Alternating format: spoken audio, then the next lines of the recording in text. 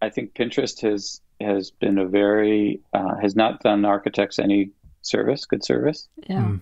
I think people are hunting Pinterest way too much, and it's cutting into the creative process for architects. Even architects are hunting Pinterest, you know? Yeah. And I think it's a dangerous game there. And we go through waves of not wanting to show any precedents at any point in the process because yes, it can be a great communication tool, but it's also can be very prescriptive and limiting for really exploring new architecture, I think.